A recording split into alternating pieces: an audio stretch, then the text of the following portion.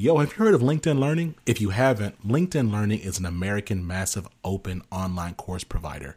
It provides video courses taught by industry experts in a variety of subjects. Now, why am I sharing this?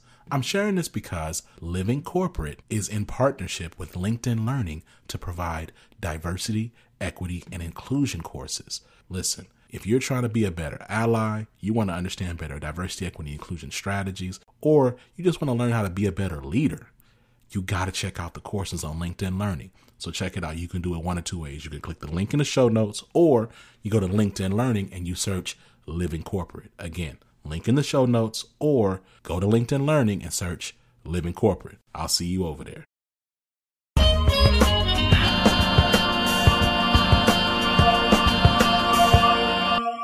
We have a very engaging topic for you today that we will reveal momentarily. But before we do that, let me tell you a little bit about our show. Living Corporate is a digital media network consultancy focused on workplace equity and inclusion. Living Corporate centers and amplifies Black and Brown voices in the workplace through digital media production and business-to-business consulting. The network offers a variety of programming, and tonight we are excited that you've joined us for our latest installment. Now, the Access Point itself is a weekly webinar focused on preparing Black and Brown college students and early career professionals for the workforce by having the real nuanced talks that they do not know that they need. For this Thursday night iteration of the show, we will focus more closely on real challenges that you, our viewers, are facing as you move through the early stages of your career. So we welcome your stories, experiences, and questions, and look forward to equipping you with the strategies to mitigate these challenges. And as always, before we get started, I want to allow my co-hosts to introduce themselves. So Wendy, we will start with you. Hello, I am Dr. Wendy M. Edmonds. I am an author, consultant, and I am a professor at Bowie State University. And your job is your treasure. I help you separate the gems from the counterfeits. Wonderful. Lonnie. Good evening. Good evening. I am Dr. Lonnie Morris, and like Wendy Edmonds, I am a management consultant and professor. And I spend my time helping working professionals at critical points in their career unpack organizational issues, find meaning behind them, and develop strategies for resolution. There are two things that are important to me. One is making the world of work a better place, and two is helping you hate your job less. Excellent. And I am Debra Hunter Johnson. I'm an attorney and also a workplace culture consultant.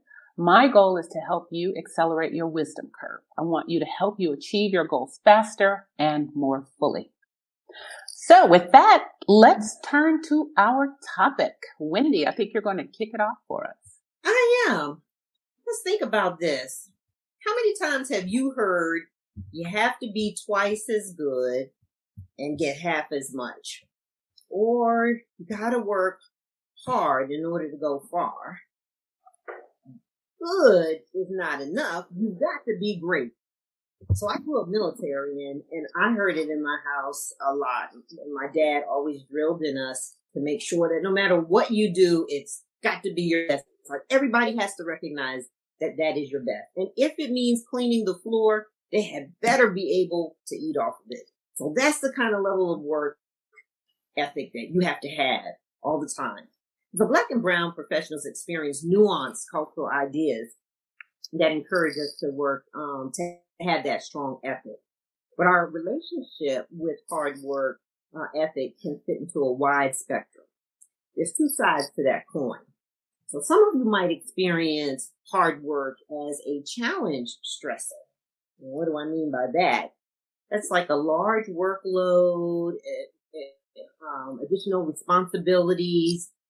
Time pressure is really something that motivates you. That is what you thrive off of as a high achiever. And so with that, that's what gets you excited about work and energizes you. You're driven by those deeply personal outcomes, those goals that you set. And then there's the flip side to that coin, where others may find those types of things, as a motivator. The other side, which is the hindrance stressors, that just totally depletes motivation. So they're experiencing hard work, and they're resenting it. They're resenting it because they're overwhelmed, nearing burnout because of what is expected as the hard work. Now, especially if you're in an environment, and there's role ambiguity, that's a hindrance stressor. Lots of red tape, company politics, all of those things just take away from what your excitement for going to work is all about. Now, one of the things that I find interesting, though, is how your experience in working can evolve, and especially in comparing college life with the workplace. Lonnie, can you share a little more on that? Well, I think it's a tad bit interesting, right? Because the college space is a little unique in that you've got well-packaged itineraries of what you can do, pretty much driven by your course syllabi. And for these 8 weeks, about 8-week course or 14 weeks, I'm working on this particular goal, and then it ends. And then you start a new one in the next class or a new term. So you know what to do. You know what the milestones are. You know how to achieve the desired outcome. That's not always the same when we move into the workplace. It's not. It really isn't. It's different. And even thinking about, you never walk in anywhere, right, where everything is just handed to you like in a syllabus, where everything you're going to do is right here. And even the rubric is there. How we're going to measure you. Everything is all in one place. It just doesn't happen. What do you think, Debra? I agree with you. I think that the college experience is very structured. On average, it's 4 to 6 years. The start date of the semester, the end date of the semester, when the spring break is, when spring break is. And there is a pattern to it. And then there is sort of an exit hatch also. I can remember my first year of practicing law because I went straight through school nonstop. So my first real significant full-time permanent position was as a law firm associate. And I can remember starting after the bar exam in August, and then by December feeling a little itchy, like, I'm ready for this semester to be over. I'm ready to take my exams and turn in my books and start fresh. Yeah. And that didn't happen. And that was very stressful to me to have to now navigate a workplace that was never ending every single day. It felt like a huge commitment to me. Mm-hmm. I need to be here every day, same time, same place.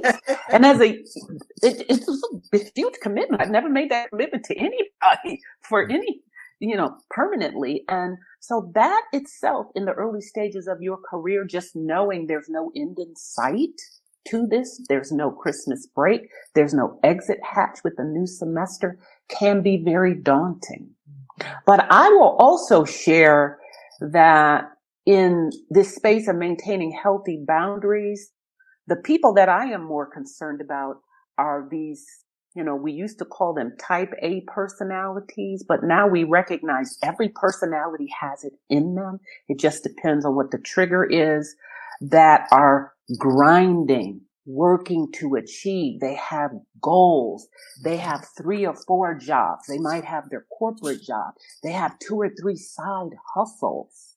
Plus they're networking. Plus they're on social media, which is telling you you should be living your best life and firing on all cylinders every single day. You can sleep when you're dead. And that in and of itself creates a whole other set of issues that can lead to having unhealthy boundaries in your job and in what you do. Finding your fit. It's a struggle. It is. It is. Because the world is telling us we can do it all. We should be doing it all. If you're not doing it all, you're lazy. If you're not grinding day and night, drinking your energy drink, doing what you have to do, to hustle, you can feel like a slacker. So there's competition in it as well. Because how many of you, because I do this too, people ask you, how are you doing? Oh, I've just been so busy. It's become kind of in, to say you're busy and talk about all the things you have to do, and how stressed out you are. It's kind of a badge of honor in the U.S. to do that. Mm-hmm.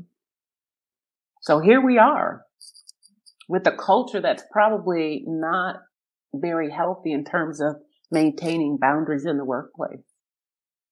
And sometimes you it's see driven it on by the academic side. Yeah. Oh yeah. Sometimes it's driven by our own beliefs around that too, right? We've got, as you mentioned, Wendy, it's from your family coming up saying, hey, here's how you're supposed to work. Here are the examples you saw in your parents and the other elders in your family, your older sister, your older brother who went to college before you. So you saw everyone working all the time, sort of this nonstop clock, and people internalize that.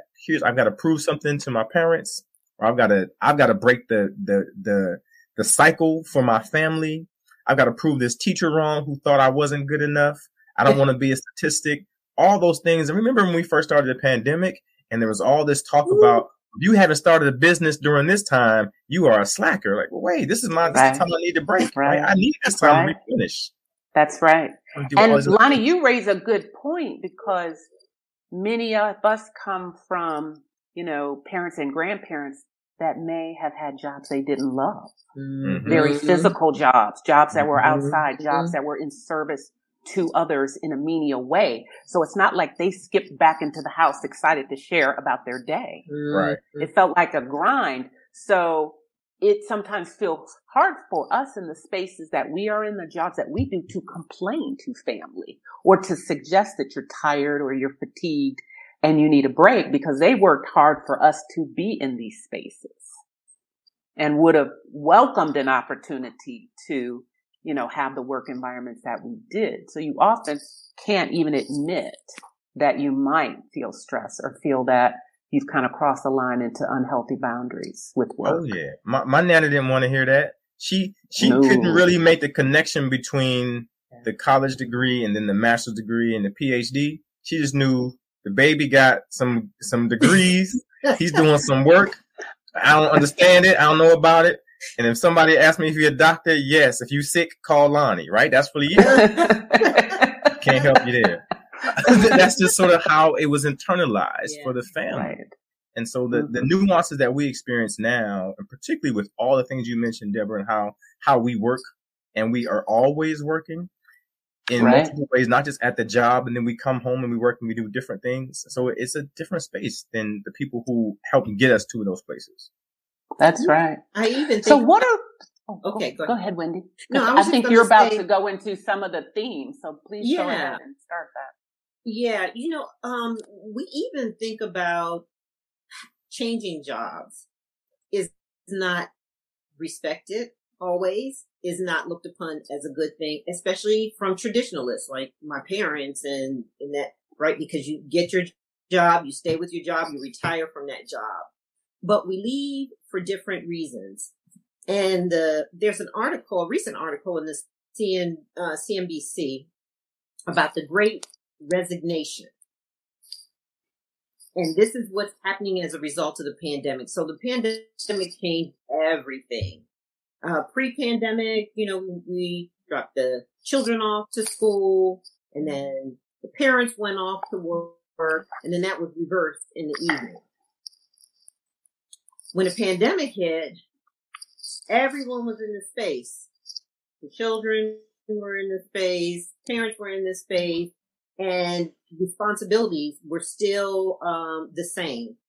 School, right? Homeschooling, you still had to be required to go to work. And the difference was you didn't have the commute. You went from work, was in another room or in another space in the house. So that kind of blurred the lines as to the expectations, either from you as the employee or the employer towards you. And so I can't tell you how many times I had clients that said, I am not really liking this feeling where I have to be on camera all the time. They are measuring my productivity by how long I'm on my computer, what I'm doing on my computer. If there's no movement on my computer, it's going to shut me down. I have to log back in. I don't like the fact that it's almost like punching a clock, because I have to log in at a certain time to show that I'm in this space and available at this time. It left no flexibility for the children who were in the home that you now had to help with their classwork, coursework, online work. All of this was new to them. And so when you think about having a preference to flexibility, they've had a taste of that. And so now, why go back to the commute? Why are we doing this? That whole use of technology has burned them out. All of that we say, oh, more, let's learn more, let's do more, it's overdone. So now CNBC did a report, and I just want to say that the article states that 95% of workers are now considering changing jobs, and 92% are even willing to switch industry to find the right position. Because now that they've adjusted, they like the way that feels. And they want to continue that. That says a lot to me about burnout. It does. Absolutely. And I am a part of a think tank with the foundation, Wendy, that's looking at that very issue. And it's with the Texas Women's Foundation here in Dallas, Texas. And we're focused on stopping the slide, because we've seen the statistics about how many women are leaving the workforce. And whereas 10 years ago, and I think I've shared this statistic before, the number one concern about workers was compensation. Mm-hmm. Now it's flexibility. That is the number one reason why people are changing jobs, leaving the workforce, or feeling burned out. So Wendy, you are spot on. Lonnie, what do you see as some of the issues and themes with this topic today? Well, I think one of the ways that sort of this grind can get out of hand is sometimes with abuse of power in the workplace. And it doesn't always present as abuse. When we think about how it's really defined, we think about if someone's misusing their authority towards people that work with them or work for them, and it's having a negative impact on what the results should be. Sometimes we see it called malfeasance, right? So it might show up as what is maybe this subtle sort of harassing and bullying about you can do more. Or hey, or sometimes it's sort of the fake support. Look at Lonnie go. He's got another project on his plate, right? So sort of they're pretending to support, sort of gaslighting you, knowing that you're continuing to take on more and more. It might be people interfering with your efficiency, right? So if you're managing multiple things and you've got, what's that, the old adage, you've got so many pots on the stove, but nothing's really cooking well. So you got all these things you're trying to get, but you can't really get to do it. And it has this incredible impact, right? Creates high stress. We talked about turnover. We're seeing people leaving, right? This great resignation. Sometimes it can create it's hard for you to concentrate because you've got so many things percolating in your mind about the other projects you have to do, the competing deadlines, competing priorities, and trying to find balance and all of that. Now, granted, sometimes it's industry specific, right? Or field specific. Debra, as an attorney, I read all these things about, there's something last week talking about the new attorneys coming out, going to the top firms are making over $250,000 as new associates, but they're expected to work 60 to 80 hours. That's just part of the deal, right? So I think there's some things to consider there. Absolutely. I think anyone in the legal field, consulting, companies that are 24/7 environments where people are working all day and all night, though it's challenging to find that balance. And in fact, Some years ago, there was an acronym coined to describe the VUCA world that we live in, VUCA, and it stands for a world that's volatile, unpredictable, complex, and ambiguous. And there was a time, many, many decades ago, where you would have periods of the world being VUCA. Something might happen and then things would settle down and smooth over. But with technology, we don't have that anymore. We are always in spaces of volatility, unpredictability, very complex and very ambiguous. So it's like the workplace pandemic, right? It's never going away. Yes, right. The whole world, when you think about at any given time, there's always some crisis going on. Climate change that affects the weather, COVID affecting supply chain. These are things that are going to exist for the foreseeable future.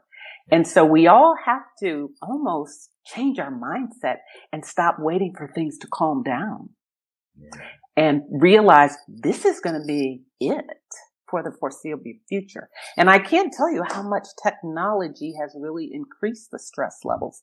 In some ways, it made work easier and created an overlap between your personal life and your professional life. And as we all know, then you don't have those boundaries. Yeah. So you get the emails all through the day, long after the traditional workday is ended.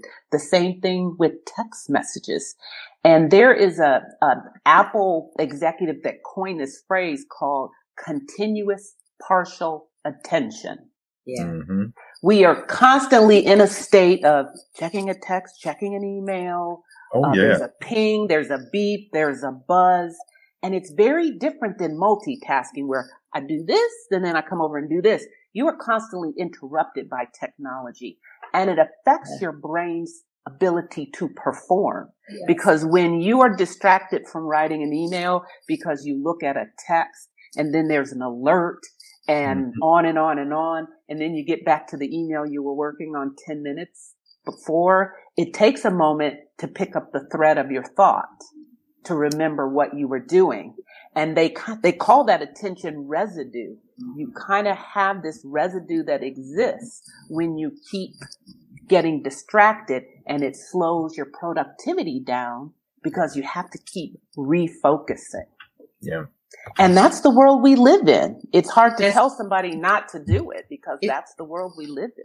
Yeah, it says a lot about multitasking. It doesn't work. I don't even like it when I'm in a meeting and we're trying to have a meeting and someone else is tending to another email or shuts the screen off and they're on another call and everyone's waiting. And by the time we get back to the meeting, the next person has another call. I tell you, I have learned to realize that you cannot multitask. It doesn't work. It doesn't. And I see it with clients sometimes, coaching clients who will call me with a legitimate issue. Hey, Lonnie, I need to talk to you about something. But they are, as you mentioned, Debra, they are drawn to the text message that's coming through from their coworker or their boss or email. So while they're trying to get some information from me that they need, they can't even finish the question because they're trying to read the text that just came in the email. And would you like to call me back? No, just give me a second. But I don't want that second, right? If you want my energy, I need to be able to give you my undivided attention. So do the same. So it's really hard to break from that. And it contributes to all the things we're talking about. I do some training on bias and talk about microaggressions. Mm-hmm. And one of the things that I list as a microaggression is doing emails while you're in a one-on-one meeting with a subordinate. And I get a lot of pushback. Come on, talk about that. A lot of companies say, no, take that out. We do not want to describe that because that is what we do as a culture. But at its heart, it is disrespectful when you think about it. Absolutely. What does it say to the person in the room? Right. That they're not as important. They aren't worthy of your undivided attention. So they're setting the tone, though. The leader is setting the tone. Think about it. This is and what that's do. why we have the Great Resignation, right? Because the tone is being set that it's okay to do this. Right. All right, I'm gonna find some place where that's not okay. They're setting the tone. Follow what we do. Now, this is the expectation. Whether you like it or not, or agree with it or not, this is the expectation. And you see this a lot with entrepreneurs and startups. Time is money, and so founders will often believe that I'm doing this in furtherance of the greater good. This multitasking, not giving you my full attention because I'm important and I need to do these things because this is what's going to pay your salary. That's one school of thought, but I've heard from people within those startups how they react to that. Yeah. So I don't think it's just big companies. I think sometimes when we are in positions of power, along with that comes a sense of privilege and entitlement that we have to be careful about, because it could unconsciously send a message that creates an unhealthy workspace for people. Because as you both said, people model behavior from the top. Mm-hmm. And what we know is smart companies play the long game. They are concerned about their employees' mental health and well-being, because all the studies show that when employees enjoy their work and they feel that if they're in a safe and welcoming place, they're just more creative and they're more productive. So how do we, what do we do? We I think, fully define the scope and breadth of the problem. What are some of the things that we can do? Why don't you start, Wendy? Sure. I would look at this from both sides. Again, if we are looking at the organization is going to have some level of flexibility. So in a leadership, if they're saying, no, take that out. This is what we do. We're setting a tone. We want everybody else to do the same thing. We don't care who's in that seat that you're talking to. This is how we work. But now that the Great Resignation has started, think twice and think about that flexibility. So a healthy leader-follower dynamic looks like reciprocated effort. There's give and take on both sides. So productivity shouldn't be the only metric, right? Let's look at something other than productivity, because for overachievers, any failure is tragic. It's just a tragedy, and recovery takes too long or so long because of that. Leaders have an obligation, whether it's a team lead on a project, or a title for a leadership position, you have an obligation to develop your employees. Think about this. You talked about personality traits earlier, Debra. When leaders hire, they look for specific personality traits that they think are valuable to the organization. The extrovert, the one that's agreeable, very social, because they, we think that is going to be a good fit for the organization as they move forward with decision making, and they can handle stress better. But the person who isn't the extrovert can also have the same qualities. They just come out differently. And since we know that you can't fix a personality trait, you can't change that. But what leaders can do is they can contribute to helping develop that individual through motivation and encouragement. And that is to develop the psychological capital. And what do I mean by that? So there's 4 pillars to developing, or 4 pillars of psychological capital. That's hope, self-efficacy, there's optimism, and resiliency.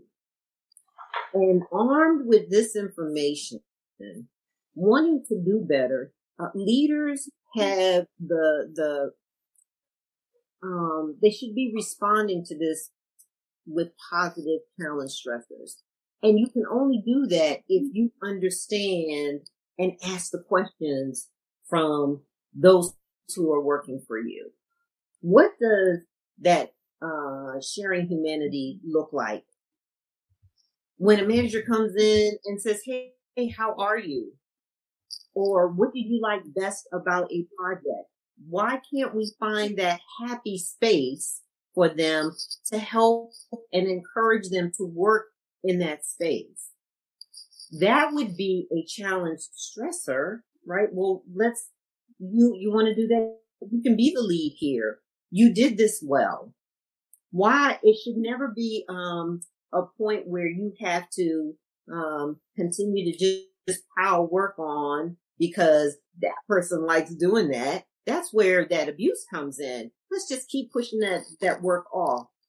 The other thing that I wanted to say about the psychological capital is that motivating employees, these are some of the suggestions that leaders can do. How about helping the employees to manage their objectives? Don't give them something that is not attainable. Break it down into small pieces so that it's manageable. Celebrate the achievements. There are projects that people spend long hours on, their personal time, right? But there's never, ever a celebration in the end. And how about being authentic? Come to work and be real.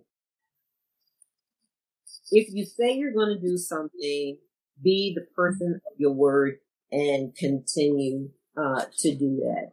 And then I would also say for those who may not be in a leadership position, to take control of your own destiny. Take control of your own destiny. You're absolutely right. Position yourself for success and think about what that looks like for you. So we say, set your goals, keep a journal, write this down, but this goes beyond writing it down. Sometimes you have to close your eyes to just imagine what that looks like for you. What is your destiny? And then find out if you're going to set the goals for 5 years. What's one of those, or how many of those? 2 of those. It doesn't matter, that you can break down and manage month to month to see movement. That will take away the stress. When you see that the stressors are piling up, you can separate and say, this doesn't line up with my goals. Lonnie, it reminds me of what you said the other week about your apples. Anything that doesn't fit in there to help you move your goals, consider thinking about that, but take charge of your own destiny. I agree with you, Wendy, especially with making these goals actionable, because I think a piece of that sometimes we forget is self-advocacy has to be a part of that. Yes. Because in order to really navigate through life successfully, you have to be able to speak up for yourself. Mm-hmm. So if you're in a job and your boss is letting your workload pile up and get overloaded, you have to have that conversation. And sometimes people are uncomfortable doing it because they feel like they'll, again, look like they're a slacker. They look like the person who's always saying no. You can say yes with a big but on it. I'd be happy to help you, but let's sit down and look at my workload and prioritize it and decide what order we should do things, because there are going to be some things that will have to be delayed if you want this to go to the top of the list. Prioritization, or providing them an alternative solution. I may not be the best person for this because everything I have going on. Maybe we can have a team meeting and look at workloads and see who might be the best person for this. It but also shifts the responsibility where it should be. Yeah. Because one tool I think everybody has to have in their toolkit is they have to recognize they have to manage their boss and make their boss do their job. because the boss's job is to clear the clutter, cut through the bureaucracy so the team can excel.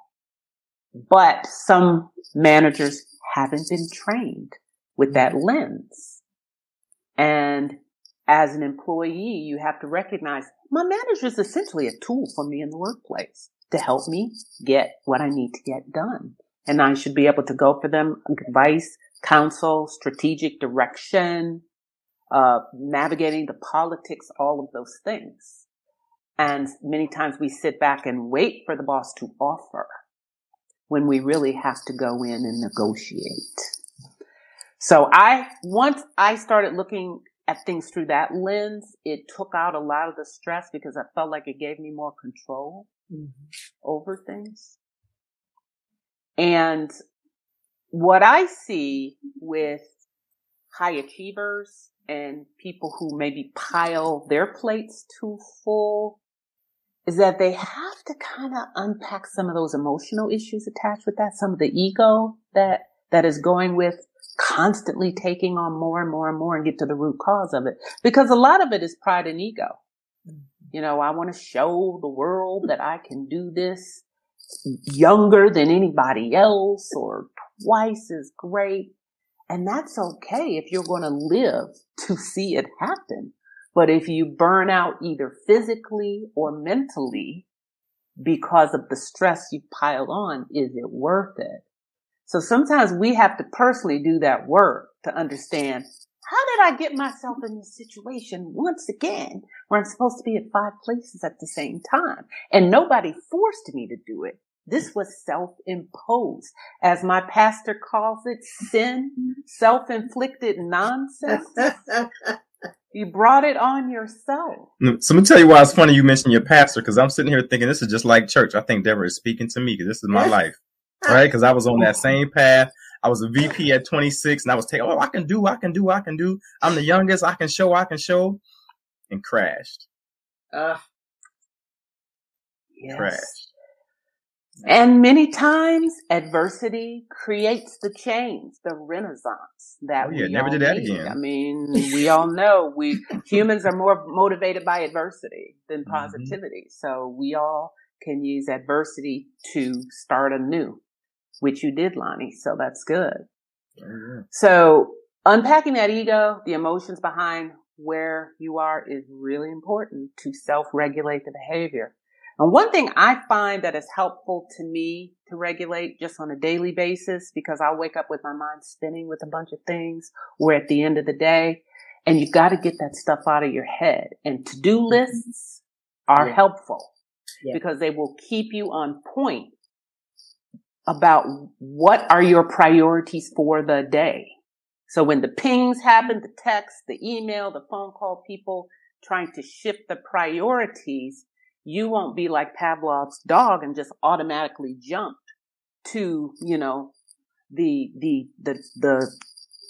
phone call or the text. You can go to your priorities and say, all right, where does this fit in? Do I need to reorder? And keep yourself on track. But if you keep it up in your head, it is impossible to do that.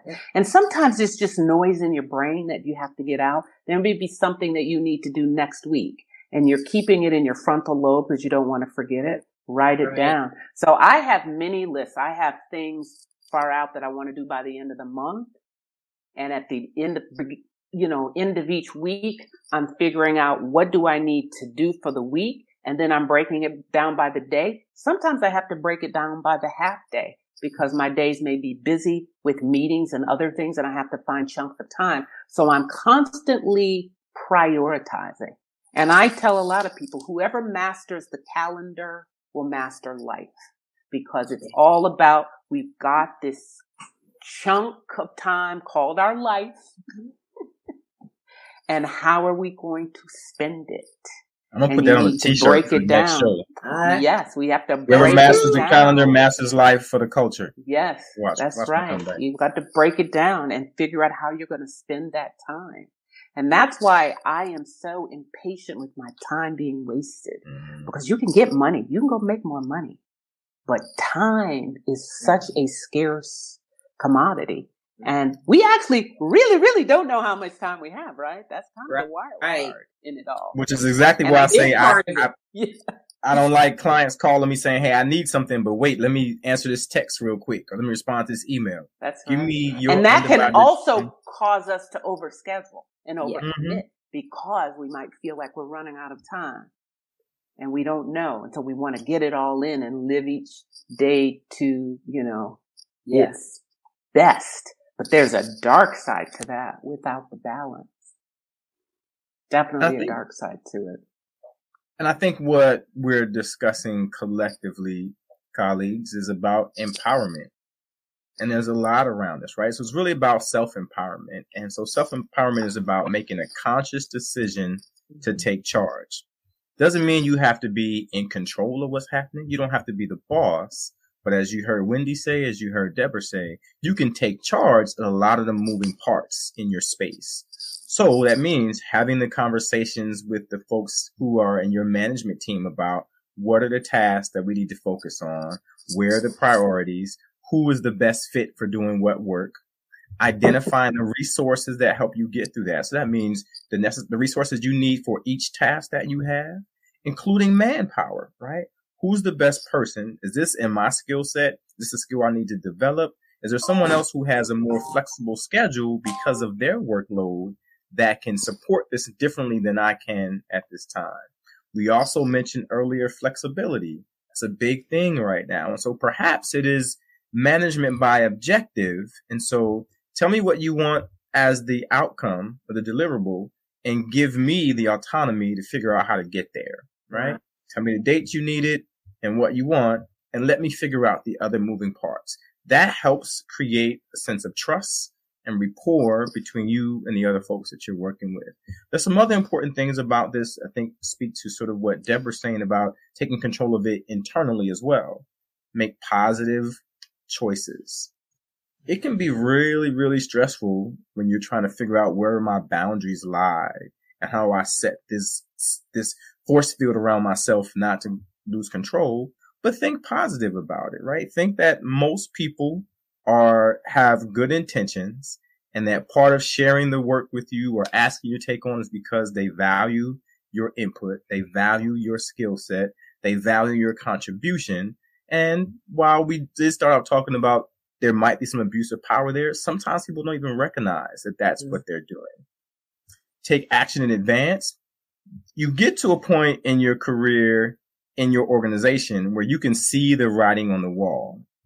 I heard it from this meeting. I know a new project's coming. They normally tap me for this, right? So start doing some mitigation early to figure out how can you circumvent some of that. This one I think is important, and it ties to what you were talking about, Debra, with being mindful about your own practices and what you're doing. Step into your own confidence. Ooh. When you are dealing with multiple things, you can begin to feel, right? I've got so many pots on the stove. Yes. I'm not sure if I'm good. I'm not sure if I fit. I'm not sure if I'm successful with all of these. But remember how you got there, why you got there, and stand in those things with confidence. That's really important to how you see yourself is how you will see your contributions to the space. We already talked about setting reasonable goals. Right. This is important to your positive space. Surround yourself with positive people. The people who are taking those tasks and saying, all right, I got you. Here's how we're going to break it down and get it done. Not the folks who are receiving the work and thinking, woe is me. What am I going to do? I'm stressed out, right? Because people around you who are stressed will make you feel stressed, even if you aren't experiencing it that way. It makes you feel it differently. Self-care is good, and we already talked about creating a plan and some action, right? So think about, how do I empower myself? And as my colleagues already mentioned, you don't have to wait for someone else to hand you that, right? You can do a lot of this yourself. Absolutely. I liked what you said about stepping into your confidence. Yeah. You know what goes hand in hand with that is gratitude. And that's why it's good sometimes to start cataloging your blessings and writing down your accomplishments. Because sometimes we forget how much we've achieved and how much we've done. because we're just going to the next thing on the to-do list. And just, taking that moment to say, you know what? I did a pretty good job. Feeling pretty good about myself. I think it's important to do that. There's a recent study about gratitude that says, if you speak and write down all of the things that you are grateful for, it has shown to have a more positive impact in your life. Yes. Than counseling. Interesting. That was way interesting. So can I tell you a secret about that? Can I tell you a secret about that? Come on with it. Please do. So I keep a box on my desk with a stack of index cards and a pen by it. And every day I write down the good things that happen on that day and I drop it in that box every day. And when I'm setting my goals for the new year and reflecting on what I want, I take out those things from the whole year and reflect on all the things that happen. Even when bad things happen, I reframe it, right? We talked about making positive choices, staying positive. Right. Even when bad things happen, I take out what was good in this. Yeah. What was taken away. Absolutely. Right? That's right. Yeah, it's powerful. It really is. I actually have a gratitude jar in my family room, and when guests come over, particularly Thanksgiving, different events, I have cards out and I ask people to put something in there, and I tell them I'm not going to read it, but I just want you to put it out there in the universe because I want to have it in my house, because I think it creates good energy just to know that I'm surrounded by people who, are abundantly grateful for their blessings. And it does make a difference, I think. Absolutely. I love that. Makes a difference. And so, I think the point of everything we're saying, because we're looking at things because we are not early stage professionals anymore. We're coming from a place of wisdom and actually sharing things that we wish we had known when we were first starting our careers. Yeah. Not to preach, but to say these are the lessons that we all learned the hard way. By hitting rock bottom, being overloaded, being burned out, not feeling great about the workplace we were in, not feeling that we had that balance, and the strategies that we used to get through them. And for me, it's really try to avoid them. There you go. So I guess that means it's time for us to toast, right? So let's toast to being young, wisdom, boundaries, positivity, empowerment, and all the other stuff that all of you told me today that I wish I would have known 25 years ago. We want you and to the most important thing you said, stepping into your confidence. Stepping into your confidence. Don't forget that one. Key takeaway. So, and I'm gonna get another shirt with that one too, right? So, cheers to you for your confidence and your boundaries. I'm drinking water as always. Water, lemon. Oh, I'm being a little on the edge today. I've got lemon ginger tea. It's getting a little cool here in Texas, right? Yeah. Oh, it's never cool in Texas. Well, once again, thank you for joining us this evening, and we hope you'll be back with us next week, and bring a friend. Remember, if you have a workplace story, share it with us. We can unpack those things in our next episode. Connect with Living Corporate on our social media channels. For the web is livingcorporate.tv. On Twitter, we're livingcorp_prod. LinkedIn, Living Corporate, or Instagram @Living Corporate. Thank you so much for your time.